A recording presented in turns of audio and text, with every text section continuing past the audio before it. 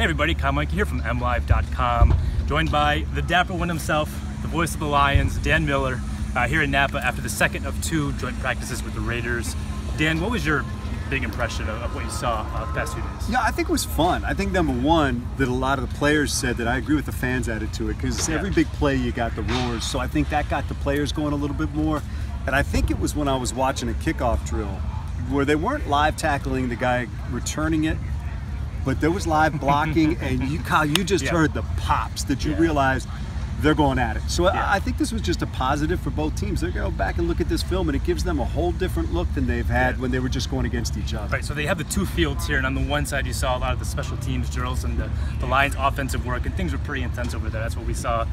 We saw the Nevin Lawson that you're referring to on special teams. And over on the other side was where the Lions defense was working against the Oakland offense, and a lot of fans there and a lot of energy, and you have to like it.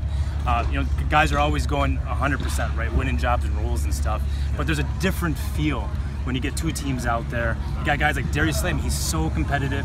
You lock him up against Amari Cooper, and it's just a different feel. It's more football-like, and the guys were going at it. It was a very intense 2 days of practice. But on day 1, we saw a couple of picks, and the Lions love that. I mean, number one, they were very good at that, taking the ball away last year, but when you're Darius Slay or one of those guys playing in the secondary, that's what you live for. That's your moment. And when that crowd, you especially when you can quiet the opposition, that's what they live for. But I think it's this was a great experience. I mean, look, it's a long way to come, and it's a huge undertaking for a football team to do this.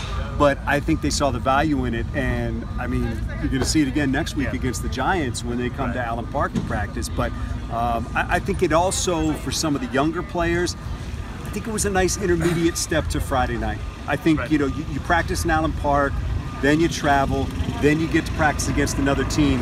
Now you're going to go up against another team in a game, and it's going to be moving faster than this, but this was a step above Allen Park, I think. I think one of the young guys I was watching was Frank Ragnow, and everyone's curious about his development. He's obviously going to play a big role right away there at left guard. You know, these practices were intense everywhere. It was Giants going at it in the trenches, right next to the, I'm standing right there. Those goal lines. Yes. Oh man, you can hear the thump, thump, thump. I mean, it has a different sound to it than it does back in Allen Park when you're hitting your own guys. And I talked to Frank after practice today, and he's just talking about how, you know, the Raiders, they play different defenses, different defensive scheme, different guys who do different things, and it's not like they're scouting these guys coming out here either, so he doesn't know what kind of moves to anticipate or whatever. He got burned. He looked silly on his first rep yesterday against. Saw that. Yeah, exactly, and you know, he comes back, he watches film, and plays much better today. You know, you learn lessons that you can't learn necessarily when you're facing blue shirts every day, and I think he made a lot of gains this week. And I think that it's a situation where people want to see what this offensive line is going to look like. I mean, if you were to chart up kind of the things you're going to look at on Friday night, it's that offensive line. How do they come together for however long they're in there? And then defensively, although Matt Patricia told us this morning he's basically showing us nothing on Friday night, defensively, what are they going to look like? We don't know. I mean, we've kind of gleaned some things from practice, but if you take anything from his time in Oakland, it's that in New England, it can change every week. So there's little things that we're going to be watching for on Friday night, and maybe this kind of gave us a little bit of a preview of what it'll be. Yeah, I think it'll be vanilla schematically, but you'll get a feel for just how versatile they want to be on defense. That's the name of the game in New England, so we knew it coming in, but I was watching today, and I saw Devon Kennard on 3 consecutive plays line up in different spots. One with his hand in the ground on the line, one standing up on the line, one playing at the second level.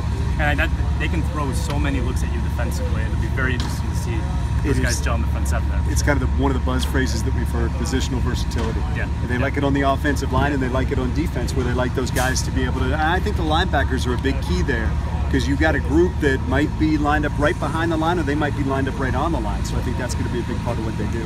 That's what we got from Napa for today. He's Dan, I'm Kyle. Thank you for watching.